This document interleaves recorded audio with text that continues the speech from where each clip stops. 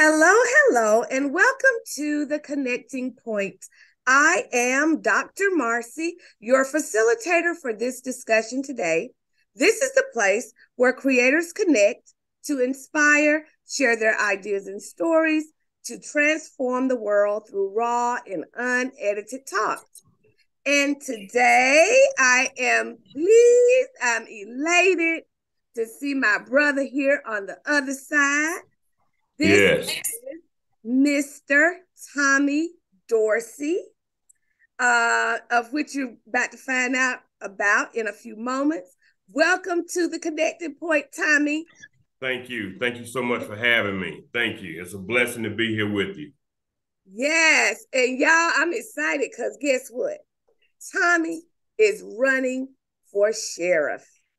Yes. Not just at any place, he's running for sheriff in my hometown of Athens, Georgia.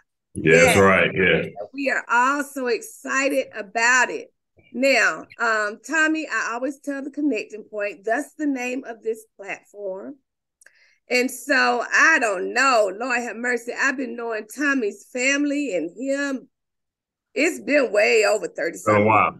Oh yeah, absolutely. Absolutely. How old are you now, Tommy? 47. Okay, so yeah, It's been 40 years. I'll say a little it's bit been over. 40 it's been 40 Yeah. years, yeah.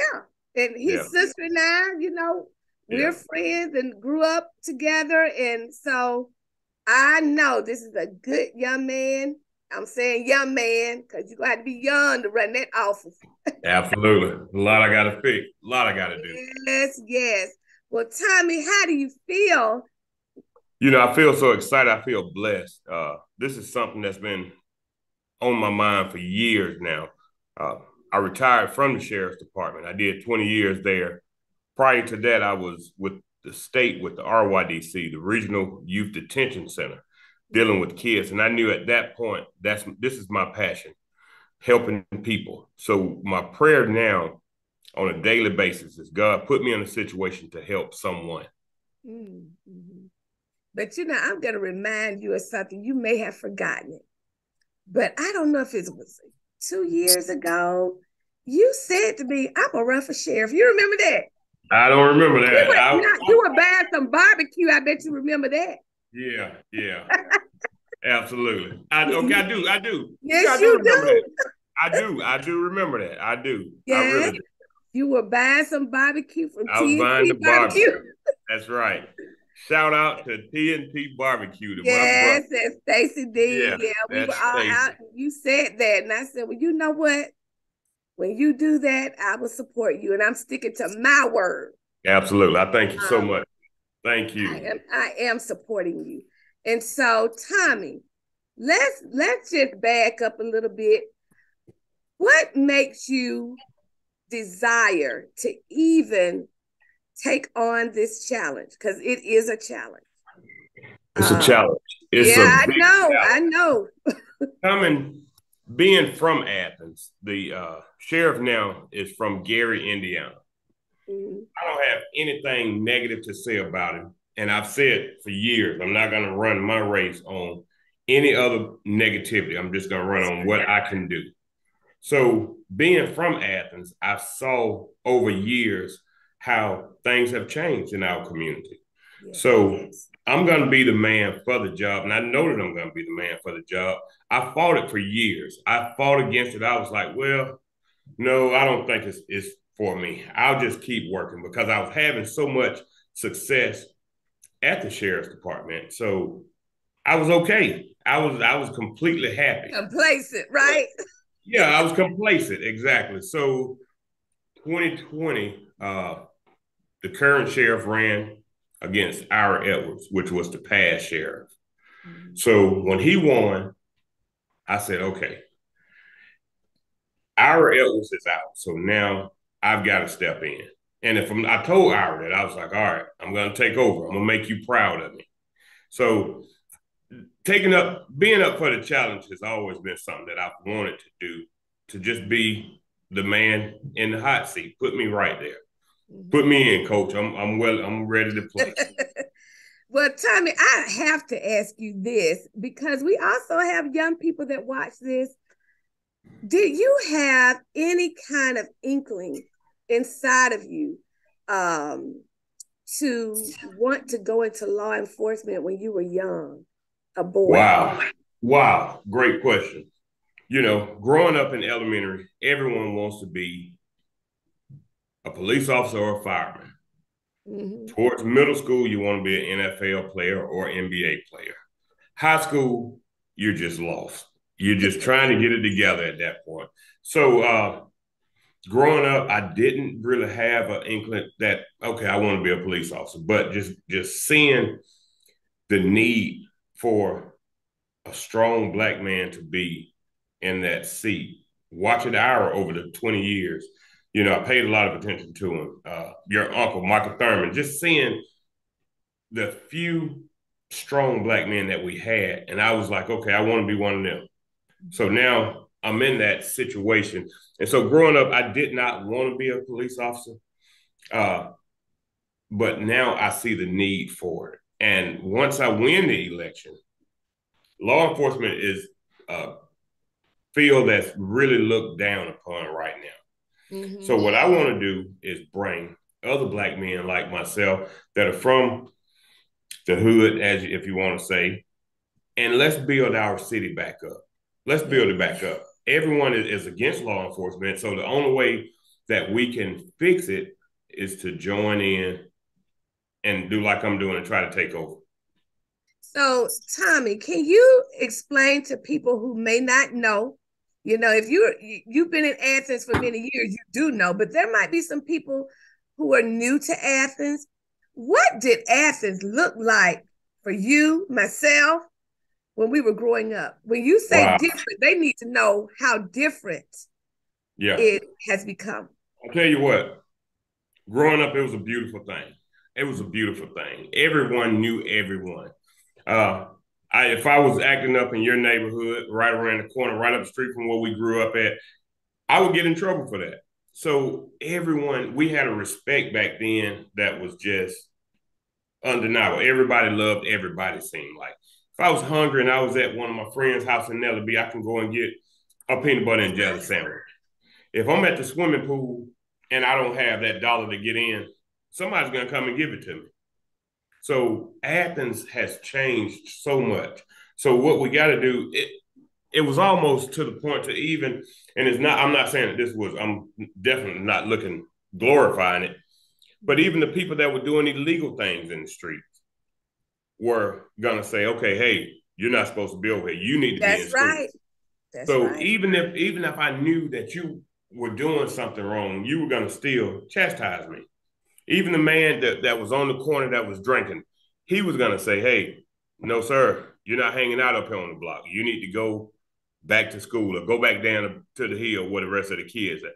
So now what we're having is the kids and the adults are one, seems like. Mm-hmm. Whereas back then, the kids were kids and the adults were the adults. That's interesting. I come home quite frequently because, that's always home base and absolutely my family, all of my family reside in Athens, Georgia. And I have seen the shift right before my eyes. Yeah. And it saddens me. Even the neighborhood I grew up in at the time, everybody knew everybody. You go across the street, you can hang outside. Everybody knows everybody, okay? But even in the community where my parents are now, I am seeing activity that just does not exemplify a healthy environment. Not at all. Not at all. And it's sad what's going on. It's so sad what's going on right in our neighborhoods. And gentrification is real. Yes. That's real. That's real. Just to walk through the east side right now, or even the west side, walk through Athens, Georgia, and you see a $300,000 house going up, and everything else on the street is $50,000. So eventually, what's going to happen is they're not going to be able to afford those taxes. So what's going to have to happen? They're going to offer you a voucher, and you're going to have to move. And Mm-hmm. it's sad because I'm sitting here and I see the community just almost vanishing right before my eyes. Mm-hmm. Yeah, it's sad. Yeah, and I ride up and down the street and I'm looking at areas where drugs are just taking over, houses set up. I mean, I could just see them. Mm-hmm. No respect. Like there, I can drive up and somebody will make you wait Mm-hmm. in your car behind theirs while Yeah. they do a transaction. Yeah. So it's Yeah. and it's just not Athens. It's in I'm near Atlanta, so it's widespread. But a little town like Athens, you wonder, how did this happen? What has What occurred? happened? Yeah. What happened? Did we drop the ball as the elders of the community? What actually happened? And so I know that it's going to take somebody who is loving. That's one Mm-hmm. thing. Compassionate Absolutely. and invested. Mm-hmm. And so would you say that you're invested in the Athens Absolutely. Absolutely. And I'm running this campaign on God, family, and community. community? That's what I'm running on. God first. Can you break those down, Tommy? Absolutely. That's what I was Break about them to do. down. Go start on the Absolutely. top and go down. Absolutely. God first. You got to have God in front of everything that you do. In order for me to make it to where I'm at in these 47 years and be at the place that I'm at, I had to have God first. I know that. I know who my Lord and Savior is. So there's not going to be a check that's going to be big enough to make me sway to think that, okay, let me write you this check and you do this. No, I know that whatever I do, I'm going to have to go before in front of God first. My family. My family is huge here in Athens, Georgia. So my family means so much to me. So I got to make sure that I'm running on my family. And without my community behind me, they say it takes a village. So my family and the community, they're that village for me. So when I say family, I'm not just talking about the Dorseys or the Griffiths or the Wise or any, I'm talking about family, everyone. The Yeah, village. the village The and village. that community. That community is going to be everything that I'm trying to get back to. I want everything in the community to go back to where it was, to where the children can go outside and play and not have to worry about getting shot. I want the kids to be able to leave school and have a hot meal waiting on them. Mm-hmm. And when you ask me, was I vested in this? I know what I'm facing right now. So it's not just about me. I'm running for sheriff, but once I win, I think Athens is going to win. Of course, yeah. So that's my whole thing. When I win, we win. Well, I will say this. People know one thing about me. I'm not putting my name behind nothing ain't right. I, I'm Yeah. just not. I'm not going to do it. And so I know what Tommy is doing as sheriff, really, you've been doing it. Mm-hmm. It's just the title now, okay? That's it. Because you have been operating, you've been in the community, Mm-hmm. okay? You've Yeah. been there. You have answered calls Yeah. from people. You have supported families, Mm-hmm. businesses in the community. In other words, you are very present. Absolutely. Okay? You're not hiding behind a police car or behind a No, desk. You are very absolutely not. present in the community. Can you tell the audience some of those ways that you have been present? Absolutely. Absolutely. One thing that I really admire telling people is that in 2019 and 2020, before I retired, I served over 1,000 warrants. And that sounds real big, but out of that 1,000 warrants, I didn't chase anyone. I Mm-hmm. didn't fight with anyone. 90% of those people called me to come and get them. Mm. I've had people with murder warrants on them. Now it's not up to me if you're going to get convicted, but the only thing that I had to do was make sure that you got from point A to point B safe. Mhm. And if I can assure a parent that I'm going to get their son and their daughter from point A to point B without getting killed by the police, I was doing my job. I was doing my job. So I just feel like out of those 1,000 warrants that I served, every one of those people got to jail safe. And it's not just about taking people to jail because I've served warrants, I've arrested people, and I tell my students over here, I've took people to jail for the last 20 years. However, it was always to the point. My saying was, every day, everyone don't need to go to jail. If I had a warrant and I was supposed to be taking you to jail, but if I come to your house and I see that you're the only one working in that house, and you say, "Hey, look, I get paid Friday. Today is Tuesday. Can you please come back just to get me?" Absolutely, absolutely. I never want to take anyone away from their family where they can do a lot better. I never want to do that. Well, what that tells me, is that if people are calling you with a situation like that, you must be trusted in the community. you, Absolutely. you must be a trusted face in the Yeah. community, and your character speaks for you. Absolutely. Absolutely. Character is everything. Yeah. Integrity is everything. And I was raised like that to know that my Yes. character and my Yes. integrity is everything. But I want the generation that's out there right now to learn that. I want them to learn it's okay to learn how to tie a tie. It's okay to go and read a book. That's what I want them to. I want them to know it's okay for me to go and be a police officer in my community. Because that book that you're reading in elementary school, that's who they're talking about, that police officer that's in their community. And Tommy, my heart are the youth here. Mm-hmm. And that is something that I'm I'm going to advocate for them until the day I leave this earth.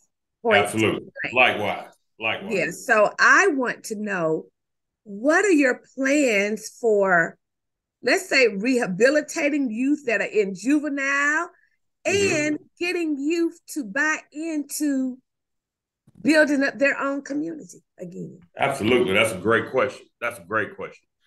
What I want to do with the rehabilitation aspect is sometimes there's several different methods that could take place. Mm-hmm. It could be to where sometimes the student has that fight or flight method. So I want to sit down with them and find out what's the root behind all their anger. Mm-hmm. That anger could be coming from so many different places. That anger could be coming from lack of food at home, not really knowing how to read that book in class, and when the teacher comes around and say, "Okay, it's time for everybody to read," what's that student going to do? Fight or flight? So what I want to do, and I know that I'm going off a little bit from the rehabilitation part of it, but this is my vision for getting the rehabilitation part in place. If I can just see where the anger is coming from in our children, I know that we can take it from there. And once I can do that, we can all build our community back together. Because everyone has a vision, not just me. Martin Luther King had that dream, but we all have a vision, and it's not all just about negativity. Right. Yeah. Yeah. Well, I know that dealing with children, everyday youth, there are a lot of traumatic situations, that they have no control over. Yeah. But they're thrust into it. And like you said, the anger comes out, and then they go into survival mode. There's another aspect where they're just trying to survive. Yeah. Yeah. Okay. Yeah. And I try to look at a person where they are. I try to meet a person where they are, and then kind of trying to help them elevate from there. But if someone's trying to survive and the only way they see is to sell drugs, rob a store, Mm-hmm. what then are your, let me say, what are your goals for addressing someone who's just trying to survive? Mm. Okay. One of my That's goals. children and grown folk. That's true. That you're absolutely right on that. You're right. You're right. So what we have to do is we've got to know our community. We've got to know our neighbors, our children, our adults. We need to know them. So, and I'm not saying we need to know them by us just being nosy, prying in their business. We need to know them that if you come out of your house one day, Marcy, and I say, wait a minute, something isn't right with Marcy. Or if you see me and you say, wait a minute, something is going on with Tommy. Let me see what's going on. So we should all have that relationship to where I should be able to come to you and say, hey, I'm on the verge of doing something. And I know I might get in trouble for it. So there's so many different avenues for people to get help. So I don't feel that anyone should be on the verge of robbing or doing anything negative. I don't, or selling drugs. I don't feel that. And the reason that I say it is because there's so many different methods where people can receive help. And I've taken families to nonprofits and got them the help that they needed, and that what they were on the verge of probably going out selling some drugs or robbing a store. You know, growing up on the east side, I grew up around a lot of drug dealers. So, you know, it would have been so easy, and I know how easy it would have been for me to take that left turn. I thank God for Coach Heron. He came over to Patty Hills and said, you're a big guy, so I want you to come to football camp. Not me. I'm a mama's boy. I'm the baby. I was born on my mama's birthday. I'm not going to this football camp. But if it wasn't for him, I probably would have took that left turn rather than stayed on this narrow path that I've been on. So So like what I'm hearing you say is we have to reestablish trust we've got to. and then cultivate it in our community until we trust each other with our needs and our emotions in the community. We won't heal. So trust is one. I hear that, and I totally agree. I also have a concern, and many others I've heard in Athens, our elderly people who are afraid in their own communities Yeah. to take a walk down the street. Even afraid to make that phone call that somebody outside of my house doing illegal things. Absolutely. So how are you going to address that, our elderly, and making them feel safe again in their own communities? Absolutely. I got you right here. What we've got to do is clean those neighborhoods up. I go back to it once again, finding the root of the problem. We've got to find the root of the problem. And sometimes it's not always someone with a gun. Sometimes it's someone with a drug problem. Sometimes it's just it could be numerous things. So, like you said, the elderly, that's I look at them as being our stability in our neighborhood. So they should be able to have that aspect to where they can walk outside. You know, when we grew up, we had to respect that our elders. We had to. And you know, I tell my kids now, I say, hey, you respect me. So, and I'm a resource officer at the school now. So I tell them the respect that you give me, I want you to give to the teachers as well. And they would tell me, well, the teacher isn't you. And I understand that, but at the same time, you still got to respect that teacher. So it comes from I know in the school system, some of my students, some of my students that are troubled will say, they don't respect me, so why should I respect them? Mm-hmm. But getting back to the elderly, we got to just figure out what is going on in those communities. And we got to get rid of that problem. Once we get rid of that problem, then they're able to come back out. They're able to sit on their front porch, because in Athens, that was a huge thing for us, sitting on the front porch. So that's what I want to see. I want to see them smiling on their front porches on a pretty spring day, waving at people. That's when I know I'm doing a good job. So are you open to, when you take office, are you open to having an open door policy where people can call you up or when I say open door, not necessarily walking in your office, but being able to talk with you without having to go through a lot of red tape, but being able to reach you when needed? Absolutely. I will never change from being who I am. Mm-hmm. So the same way that people have contacted me for the last 20 years, they're going to definitely be able to contact me once I win this election. My number's not going to change. My address won't change. My mom is still in the same place. This is a true story, Marcy. I had people would go by my mom's house and say, Miss Claudia, I need to talk to your son.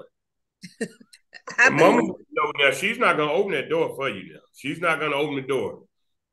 And she would tell him, I'm not opening up the door, but I'll call him for you. Mm-hmm. So I definitely want to have that open door policy to where people can contact me. Come and see me. Let's sit down and have a cup of coffee together. Mm-hmm. I don't want to just be a sheriff that's going to sit behind a desk. I don't see you being there because I don't see you being there. Absolutely not. No. I do not. But I got to ask you this, and I should have asked you at the top of this discussion, but I did not. For those who really don't know, what are the duties and responsibilities of a sheriff? Because some people, they really don't know. Absolutely. The sheriff is the highest elected official in the county. Meaning the sheriff's responsibilities is the jail, safety and security in the jail. It's the civil processing, it's your courts, and your warrant division. However, the sheriff has the authority to do everything in the aspect of law enforcement, meaning criminal investigation, homicide, anything. The sheriff has that authority to be able to do anything that's pertaining to law enforcement in a county. Mm-hmm. So the sheriff can, if an investigation is going on, the sheriff can, or his lawful deputies can take over that investigation. The Constitution speaks of the sheriff and his lawful deputies, but for years, it's been the police department that has just, taken over all of that. And now, don't get me wrong, I definitely want to work with Chief Salters and the police department. I definitely want to work with them. However, I don't want the sheriff's department to be looked down on any longer, because in the community, people would rather see the sheriff car than the police department. And that shouldn't be, should it, Tony? Well, I mean, the thing is, be that way where I people think are, so. You think so? And the reason I think so, the only reason I think so is because when the sheriff comes, he's coming for some type of business. Now, with your police department, he has to investigate, he has to see what's going on. But when the sheriff comes, we're either serving papers, serving a warrant, eviction, or it's always we're taking care of some kind of business. But every deputy that I have ran across has been super transparent with people in the community. So the community respects them and they know, okay, they're going to treat me right. They're not going to mistreat me over here. Mm-hmm. So, and that's what I've heard in the community for years. I've heard that. I've even, go ahead, I'm sorry. No, I was just about to say that I can see that should be a trusted position to be in. And like I said earlier, you will just be carrying a title, but you have been operating in it for quite some time. Thank you so much. Thank you. Thank you. Now, Tommy, I know this is your first time running for candidacy for anything. Mm-hmm. And I know there are some needs that you have Absolutely. for the campaign. Mm-hmm. What, first of all, tell the community what you need us to do to support you financially. And if you don't have any money, how can somebody support you? Absolutely. Okay. You can support me. Now, in order for me to run, it costs money. It costs money for me to run. So what I'm thinking that is going to cost is around $70,000. That 70,000 is going to be for billboards, yard signs, dinners, meet and greets, et cetera, et cetera. So if you don't have money, that's okay. That's all right. I still need you. I need your support. I need you out to vote. If you don't have the money, you can help me canvass neighborhoods. Mm-hmm. You can help me organize routes or just phone calls. So everyone, I said it earlier in this podcast, when I win, we win. Y'all win. That's it. That's it. When I win, we win. So I want everybody to be a part of that.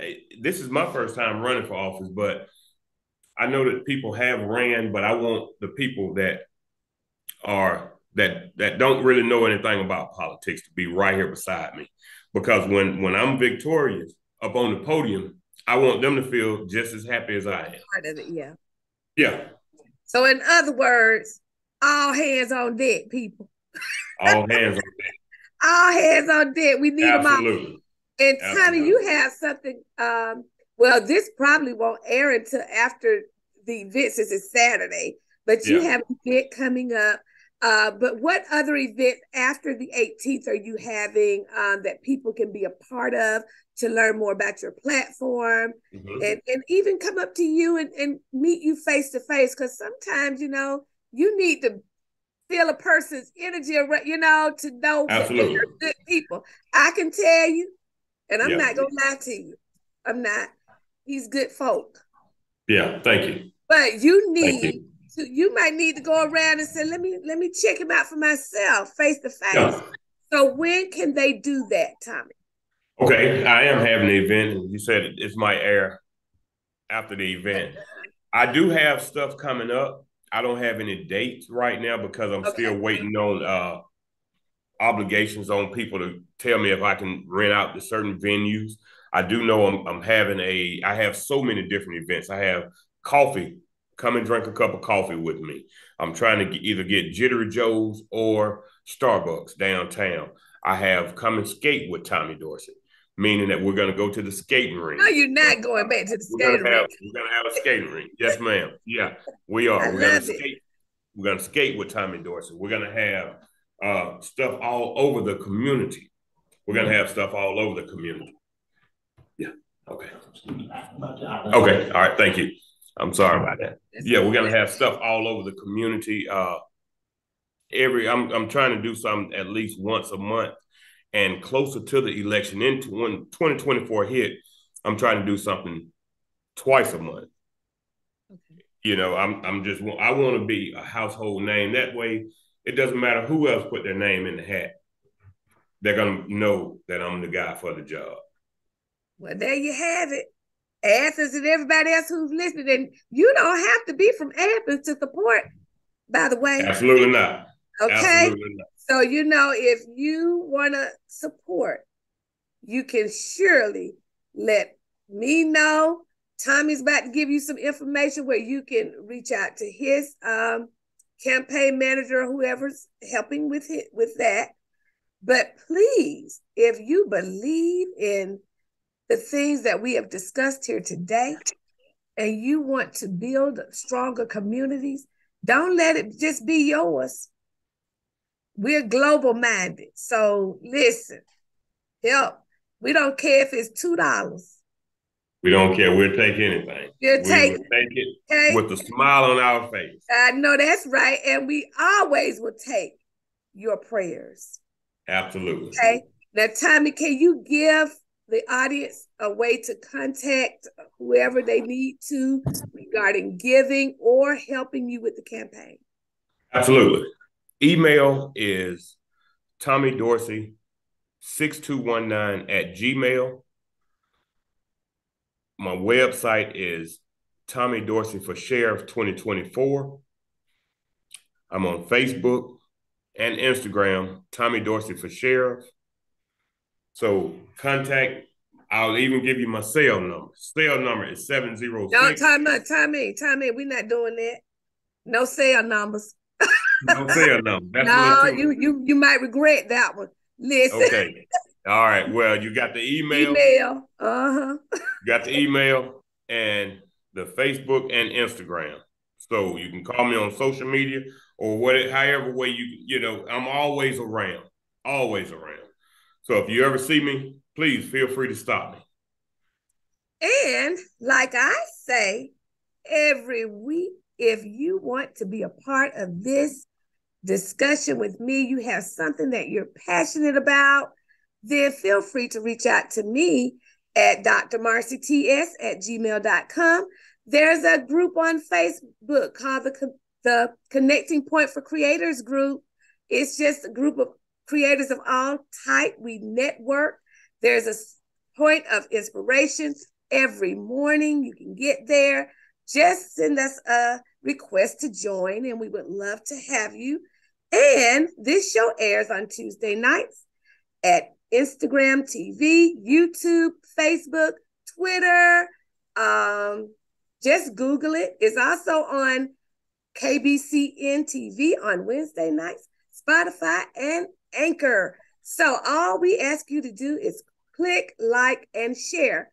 And believe it or not, if you're sharing this podcast, you're also supporting Tommy Dorsey because the word will spread. Now, Tommy, I thank you so much for sharing your vision for Athens. And guess what? We already claimed it, didn't we? We claimed it. I received it. We already claimed Dorsey for Sheriff. Yes, that's right. It. That's now, and our words don't fall to the ground, baby. They don't fall. That's right. That's right. That's right. Tommy, I thank you. And thank you. Godspeed. And audience, peace and blessings until we get this moment again. Bye-bye. Bye-bye. I would like to invite each and every one of you to have a discussion with me. Yes, I want to partner with you. Let's have a discussion. What are you passionate about? What do you believe will inspire others?